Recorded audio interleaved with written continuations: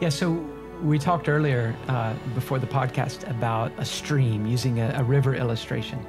Imagine there being a great river in your life that was never there before. The river is love to God. You never loved him before, but by the great work of God in your soul, there is a love to him. But then you have all these areas of life like, okay, so how do I keep them from being a competitor? What if the scripture teaches that all these areas now become a part, if they're valid areas, we're not talking about sin. These become a part of our loving God, just like you mentioned. So loving my wife is not a competitor to loving God, and I don't have to worry about degrees if I'm loving her correctly, because loving her is part of loving God now. I love God, therefore I love my wife, and loving my wife in the present moment is part of loving God. And so there's no division anymore. These are all united in one great act of devotion. I want to live unto God. And that means I have to love these people around me.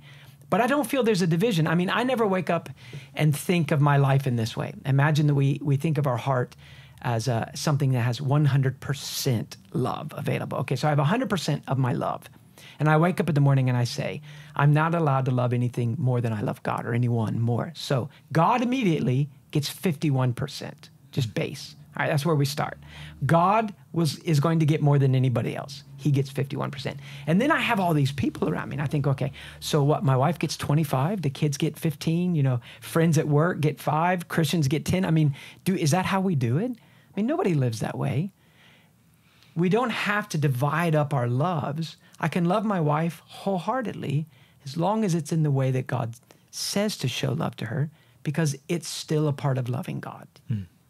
And so I think that really is very freeing, rather than saying, wait, maybe I loved my wife too much today, or maybe I loved my children too much today. Well, no, did you love them in the right way, biblically? Was it guided by Scripture? Then even if you love them wholeheartedly, that was part of loving God, And so there's I find that very freeing. Yeah, those philosophical categories that you mentioned earlier, the chief end or chief love and subordinate loves. If you're being ruled by that chief love, then the subordinate love shouldn't. How much you love the subordinate love is not a detraction from the chief love, if that's the one that's guiding. Yeah, really. And I think that it's good for us to know that God accepts that. The sacred secular divide in life, which is unbiblical, is cured by this as well. Like Brother Lawrence, the monk, who talked about, whatever he did, whether it was fixing the shoes of people in the monastery or cleaning the dishes, which he hated the kitchen, he said, he did it as unto the Lord. He did it as an expression of love to God. So he found that cleaning dishes could be just as much an expression of love as saying his prayers. It's not equally important, but it was equally love. Mm-hmm. And he knew that God accepted his expression of love in his daily tasks.